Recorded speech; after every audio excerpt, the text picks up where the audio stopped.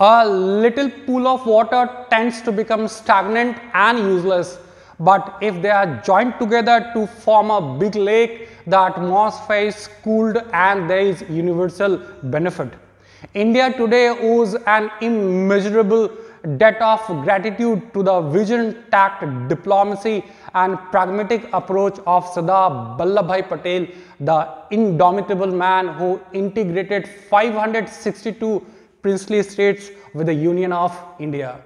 Having made a mark in Kheda and Bardoli Satyagraha, during which he earned the title Sardar. By 1946, Sardar Vallabhbhai Patel had already become one of the most popular names in the freedom struggle. Stoic and simple in habits, he was a man of few words, but when he did speak, people listened to him.